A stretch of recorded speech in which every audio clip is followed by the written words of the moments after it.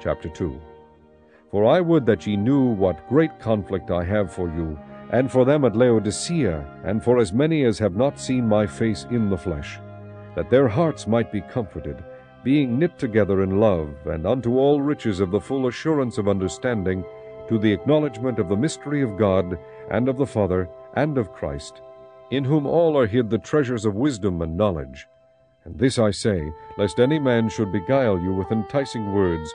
For though I be absent in the flesh, yet am I with you in the Spirit, joying and beholding your order, and the steadfastness of your faith in Christ. As ye have therefore received Christ Jesus the Lord, so walk ye in him, rooted and built up in him, and established in the faith, as ye have been taught, abounding therein with thanksgiving. Beware lest any man spoil you through philosophy and vain deceit, after the tradition of men, after the rudiments of the world, and not after Christ. For in him dwelleth all the fullness of the Godhead bodily.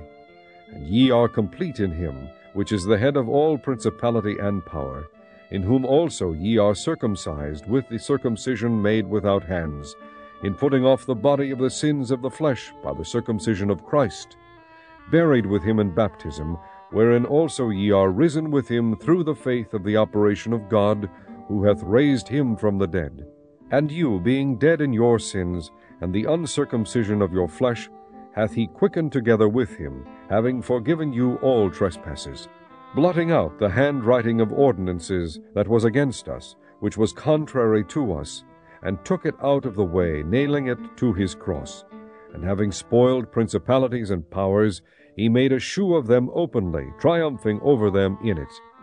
Let no man therefore judge you in meat, or in drink, or in respect of an holy day, or of the new moon, or of the Sabbath days, which are a shadow of things to come, but the body is of Christ.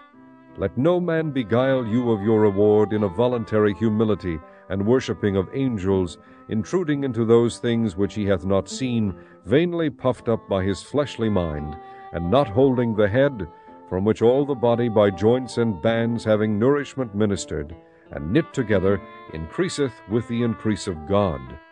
Wherefore, if ye be dead with Christ from the rudiments of the world, why, as though living in the world, are ye subject to ordinances?